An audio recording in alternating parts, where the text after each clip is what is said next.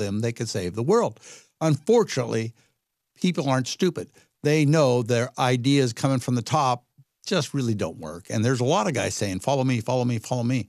What I'm trying to say is if we give the people a plausible plan to go from the bottom to the top, that's something everybody can get behind. That's how you get unity. Yeah. And without that unity, we are just fighting we're always fighting the same battles. And I think you pointed out in our post interview, corruption is everywhere. The bad guys are doing their job. They're bad. Yeah. They will cheat at every level. So we can't teach people, or at least I can't, teach people, let's cheat also and maybe we'll win. No, the second you go down the dark side, you're on the dark side. Thank you so much. Robert X. Johnson, former state parliamentarian. You know what the rules are. You know that the power is laying there on the table. It is there for people to use, and it is a shame for us to say we're not going to be bothered in understanding what our rights are as jurors, understanding what our rights are with these assemblies to take back the form of the rule of law. We need to take back this at the grassroots level, not be completely focused at the top level. And I think that's a very powerful message. This is something that we can all do. We have to understand that just as you have to earn a living for yourself, for your family, you have to earn your freedom. And there are ways that you can do that. There is a path besides the frustration that we all feel. We see the problems that are there. We understand how this country is coming apart, but there is a path to that. Thank you so much. Again, ladies and gentlemen, you can get 6 months free at prisonplanet.tv, but only for 1 more week. Next Monday, the special that only comes around once a year ends. In fact, we've never offered 6 months free before, but I really want to get more people to join and to be able to watch the nightly news, to see the live reports we do, the special reports, all my films, ebooks, and so much more. One person can share their membership with 20 people, and you are funding the absolute very leading edge, the vanguard of the resistance to the globalist operation on every front. We have to have our own platform that is harder for them to censor, harder for the system to shut down. prisonplanet.tv. We put out the daily radio show free with the video and audio feeds at infowars.com/show. But it is the members that get the nightly news exclusively and first, and the commercial-free video podcast and audio podcast that are paying it forward and financing and helping so many other people see the truth when we put the videos on Facebook, YouTube, and it's prisonplanet.tv that finances so much of the cameras, the equipment, the crew, the reporters. You are becoming a prisonplanet.tv member. You get exclusive HD, higher quality, get it first, and then you can download it, share it with friends and family, share your passcode with them, your username. It's a win-win, and then you're helping finance to put it out for free to everybody. prisonplanet.tv. Clean, pure drinking water. You can't survive without it. But where do you get it? Alexa Pure Pro is a brand new, groundbreaking, gravity-fed water filtration system that is like no other. The Alexa Pure Pro transforms water from virtually any fresh source into clean, healthy drinking water. Save $20 off the retail price and get free shipping. This is a limited-time offer, so order your unit today and receive free shipping and $20 off. Go to InfoWarsStore.com or call 888-253-3139.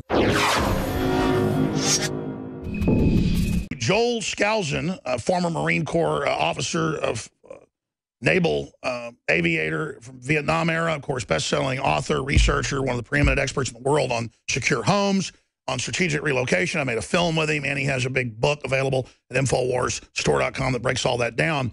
And, of course, his uncle was Cleon Skousen, who wrote The Naked Communist and started a lot of the libertarian constitutional movement you see by understanding why ultra-rich were funding communism. And so he joins us now. I don't like saying, see, I told you so. I got a sick feeling when I got a call last night from Joe Biggs at about 7:30, 8 o'clock that they had just shot and killed one of them and were calling it a shootout. I had a suspicion it wasn't a shootout. The media ran the headlines it was a shootout even today. Oregon standoff, militiamen killed. And now we can put up the new headlines with militiamen on video cameras with guns screaming angrily, you know, it's a bloodbath, an Armageddon, we're going to get you. I mean, you couldn't script it worse. To start a civil war, to start a war on patriots, Obama rolling out against the guns. I mean, if Obama prays his little pillow at night, this is what he's praying for. And if this is successful, they'll then have attacks on federal buildings, provocateured or staged, to really go to the next phase of oppression. That's my view. We'll see what Joel Skousen says. He had a great plan for him to leave. The sheriff pretty much took our plan that we sussed out and came to them 2 days later and said, this is what you should do. And then that all changed. So this is now a disaster. Joel Skousen, do you concur with what I'm saying? What can you add to it? What you warned of is now unfolding.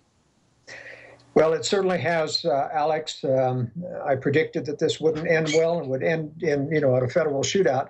What is interesting to me, though, is how the feds allowed them. I think they lured them out of the refuge, Bundy and his group may have showed up at the community meeting last week unannounced, and it may have caught the feds off by surprise. But, to be in a standoff situation, though there was no direct armed confrontation, they were still armed and they were claiming to defend that refuge. And then to drive out of there and expect not to be arrested was kind of interesting. The fact that they got away with it the first time allowed them to take on this meeting in John Day with this other public meeting and to address their cause. And obviously the feds had set them up so that they ambushed them on the way out there.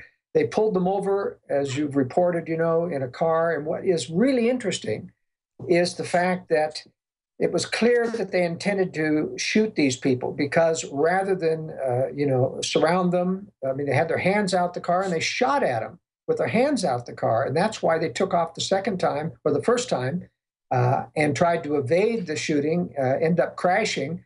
And then with hands out of the car, they were being shot at again. So, Finicum, who's a very mild-mannered, grandfatherly type, well-spoken, Mormon. He's a good religious man. It's a shame that he's the one that got shot. This guy was taking the higher ground. He, there's conflicting reports about what happened when he got out of the car, but clearly he was not armed. His hands were in the air. And it's true that he may have been fed up. One of the witnesses in talking to Bundy's bodyguard said that he rushed the officers, but I don't think that's really what happened. What I think was, in his anger, saying, look, if you're going to kill me, then go ahead and shoot. And he was, walking forward to them, basically bearing his chest to them with his hands. But there's no justification for the police, the FBI, or whoever it was, to shoot him in the head when his hands are in the air. I don't care if you're walking towards him or even absolutely. So it's going towards murder, leaning towards the fact that the feds have decided to try to provocateur something because they were able successfully, because of plants, I think, Joel, to demonize the land rights movement there. Well, it's clear that they didn't want a Waco in the sense of a siege. They could have besieged that refuge weeks earlier. They could have cut off all contact and they could have cut off any food supplies, but they didn't. I think what they really wanted to do is to portray that this was a shootout with the militia, which it was not a shootout. There was no guns fired from the car whatsoever. There was no guns raised to defend themselves, only hands out the window. And what's interesting here is that there are now 6 witnesses to this murder. And although there are going to be defendants in their own trials and things, we have 6 credible witnesses, yes, that he was shot with his hands up. The governor should order the state police to release their squad car videos. I don't expect the feds to, but if they don't instantly release these, it shows the 6 witnesses are telling the truth. Do you think it's a mishap by whoever shot him, or do you think this is part of a larger plan? This is part of a larger plan. They had to go in there, trigger happy, wanting to take these people down, and they did so. In fact, the fact that they peppered this car with bullets, with people's hands up, where they had to grasp around and find some kind of white flag. One witness they might have been planning to kill them all and set them up in a shootout. Clearly, when you shoot that many bullets into a car, you're intending to kill everybody in the car. And that's simply unwarranted. I don't care if there's weapons in the car. The point is... I totally agree, Joel. You're a smart guy, and that's why we've got you here. What do you think the big picture is? Do you agree that they walked into a trap? What do we do now to get those people inside the refuge out who are running around saying they're going to fight to the end? This is deteriorating quickly. Do you agree? Absolutely, and it's foolish to fight to the end. Clearly they need to defuse this situation, as we have encouraged them to do from the very beginning, and live to fight another day. And what, as I say, is you need to you figure out another Hammond, someone who's being oppressed by the BLM, who's got a clear case like the Bundys had on their ranch in Nevada. Shouldn't they just leave now and go directly unarmed to the police department, get out and lay on the ground? Because I think if they've gone this far, they may kill more people that come out if they catch them out on the road somewhere. Well, I only disagree in the sense that I don't think that the feds want to create another Waco there. They've already got a murder charge being aired about in the internet, which is enlivening these things. And that may well have been why they shot one, to see if they can't throw the militia movement into an armed conflict with the nation. I don't think it's going to go to civil war. I don't think it's going to get... No, I agree. But I agree it's not going to go to civil war, but it creates the narrative for the background for in the future to persecute the patriots. Yes, it certainly does. And it makes it almost impossible now to do an Ammon Bundy style standoff, even in defense of someone like the Hammonds. When you go in armed and anything, now everyone's going to be primed to say, yeah, take them down, put the feds in. They're going to have to cover up this murder, though. And I think they will. I think they'll sequester the dash cam videos if there were any there. They won't allow them to be shown. They'll be sealed in court testimony. It will be their word against mine. And I'll predict they're going to let the federal authorities off scot-free. This will enliven the movement and enrage it.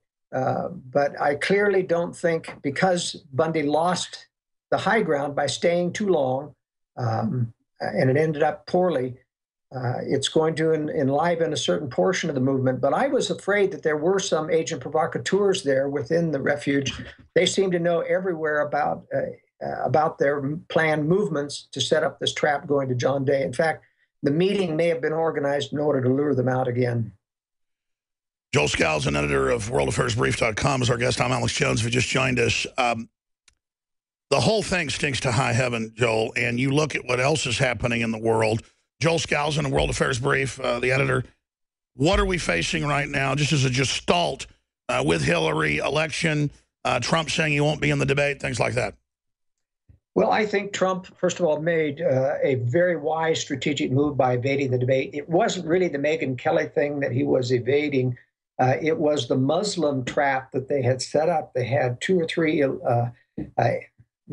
immigrants, one Muslim, one Hispanic, ready and primed to ask him embarrassing questions to try to focus on that issue. And they were setting up a major trap for him. So. And now everybody will talk about him instead. He'll end up getting more viewers than the debate going everywhere else. Absolutely. It's always a win-win situation. Trump's actually showing quite a bit of political finesse despite the way he speaks. I'm surprised that he is able to keep them churning. And well, he does dumb down his speech. I mean, he's super smart. I mean, he's doing that to be more populist. It's surprising. Yeah, he did make a major error, I thought, when he talked about, I can deal with Pelosi, I can deal with Schumer, I can deal with McConnell and all these people, no problem at all. That's really not the kind of message that conservatives... Sure, they can say that means he's being establishment. Yeah. Now, I don't think he is controlled by the establishment. I mean, he just simply can't stick to a script. Nobody who's controlled would act that way. But nevertheless, it's very clear when they trot out Ben Sasse, the very popular senator from Nebraska now, to take on the anti-Trump movement. He's going from campaign to campaign in Iowa, talking down Trump. Well, that's it for our show tonight. Be sure to go to prisonplanet.tv and get yourself a free trial. You can see the nightly news, the special reports, the rants, all right there at prisonplanet.tv. Well, I'm Jakari Jackson from the InfoWars Command Center, and we'll see you again tomorrow night. Knockout is back. If you want a product that has 10 known ingredients that naturally get your body to relax, your brain to relax, so you get deep, restful sleep, Knockout's it. InfoWarsLife.com. L-theanine, hops flower extract, lemon balm extract, valerian root extract, chamomile flower extract, L-tryptophan extract, melatonin, and more. All organic, all the natural sources. It's the same price as leading brands of melatonin that are 3 milligrams apiece. It has 3 milligrams, the standard recommended dose for an adult. It's got the GABA, so it would probably cost $50 to take all this as separate pills. It's $19.95. You take 1 or 2 of these, and it just is really clean, restful sleep is what the reviews are. It's what I've experienced. and it just synergistically puts everything in there. InfoWarsLife.com. That's InfoWarsLife.com, or call 888-253-3139. You are watching the InfoWars Nightly News, which airs 7 p.m. Central at InfoWarsNews.com. And your support is helping us defend liberty worldwide.